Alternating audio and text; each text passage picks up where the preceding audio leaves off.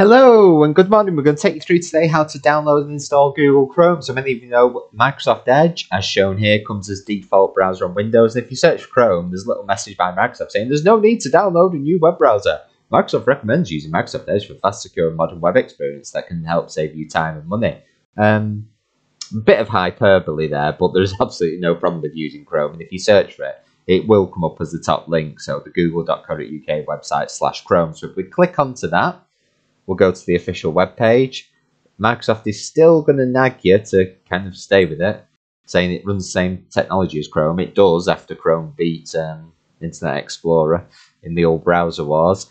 So there's a box to tick to help make Google Chrome Protect by automatically send users statistics and crash reports to Google. It's a bit sneaky in the way that it ticks that on the download page rather than present it in the installer. So if you don't want that, if you're concerned about privacy, you can uncheck that. And then you need to click the download Chrome button, which will automatically detect your operating system and download the appropriate file for you. So once you click download Chrome, thanks for downloading. There's just a few steps left. So your download should begin automatically if you didn't click download Chrome manually. Sometimes you might need to do that. Edge was hiding it there in the corner on the downloads button. So if you click on that, you can then click open file for Chrome setup. Try to discourage you any way it can. You'll get user access control because it needs to change data on your hard disk, so just click yes on that. And then the setup will take over itself. So it will download some additional files for the Chrome browser, which shouldn't take that long, only a matter of about 20 seconds. At this stage, we can close Edge over here whilst that's happening. So then we're back to our desktop. Once the download's complete, it's then going to start to install, which shouldn't take long at all. So it will do the scrolling bar while it thinks about it, and then it will go up to 100% quite rapidly.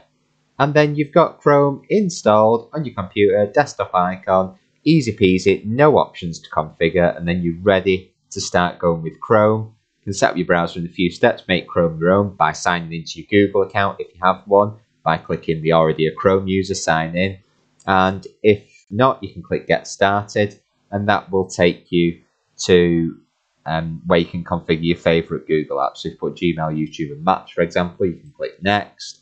Pick a background for your Chrome. So let's go with a bit of Earth, shall we? You can preview it, or a cityscape, landscape. Yeah, geometric shapes looks good.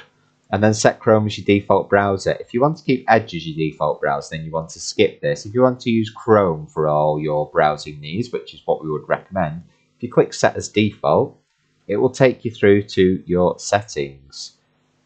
And you can configure your default app. So Microsoft Edge is down here. And if you click on that, you can click this button to set it as a default, which we don't want. As you can see, Edge is still a default for all our web files. If we go back to default apps and you go to Google Chrome, you can click make Google Chrome your default browser. So set default, and it will change everything it can to Chrome.